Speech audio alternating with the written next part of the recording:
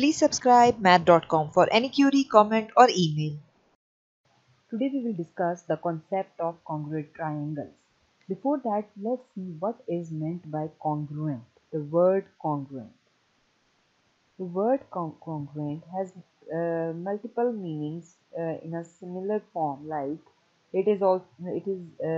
congruent means same or identical, or you can also say coinciding in terms of the shape, and it can also be said that one shape can become other by turn, flip or slide.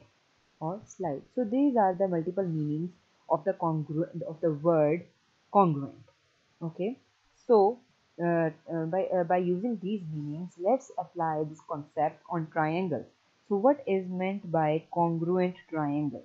Let's write its definition. Two triangles will be congruent if the corresponding sides and angles are equal. So we have mapped the concept of word congruent on the triangles, with the two triangles will be congruent or same if their sides and angles are equal, as the triangle is basically defined by means of its sides and angles. So if we want to check if the two triangles are same, we have to see the sides and the angles of both the triangles. Okay, so let's see what two things are required for saying that the given triangle is congruent. Okay, first thing is the sides and the other is the angles. Okay, so let's have the two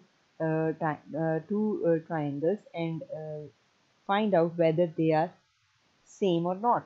If I'll draw the triangles as like this, and I'll label it as this is A, B and C. It's D, E and F. And I want to check whether these two triangles are congruent or not. So the first thing is we have to check the sides.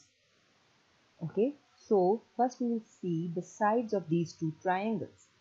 If we talk about the sides, then we will say that there must be a one-to-one correspondence between the sides. That AB corresponds to DE, BC corresponds to EF, and AC corresponds to AD.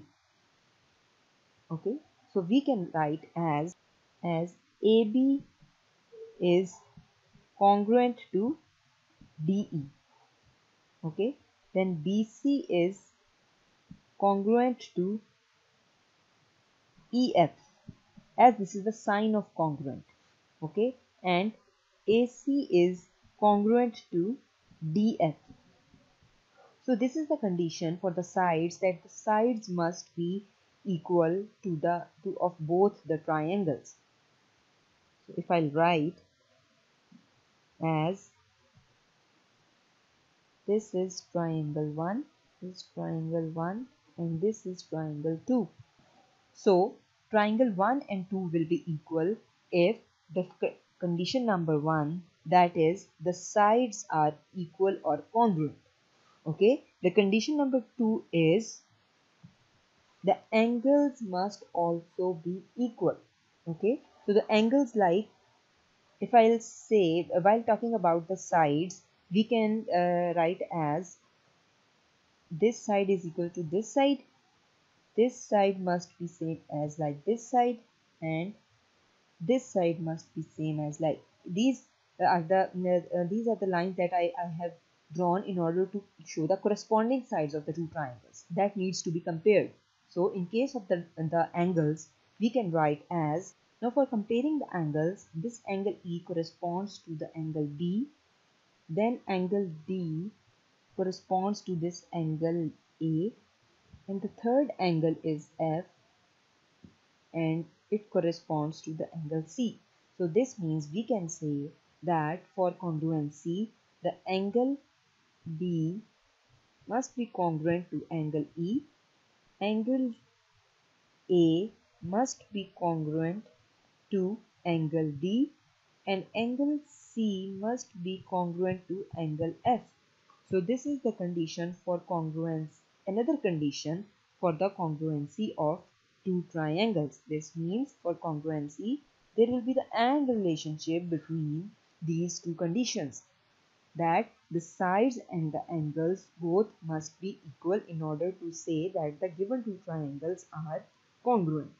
Okay, so if both these things are equal, then we can say that the two triangles, that is triangle ABC, is congruent to triangle DEF. Okay, so we can say this, that the two triangles are congruent. So for congruency, you have to check the sides as well as the angles, and if they are both of these are equal, we can say that the two triangles are congruent. In our next lecture, we will check how you can find the two triangles are congruent by just checking any two sides and angles, or two angles or side, or the different there are different postulates that we will use to identify whether the two triangles are equal or not. So for the time being, you just have the concept of the congruency of the two triangles. Thank you for watching. If you like this video, please don't forget to subscribe our channel math.com for more updates. Thank you.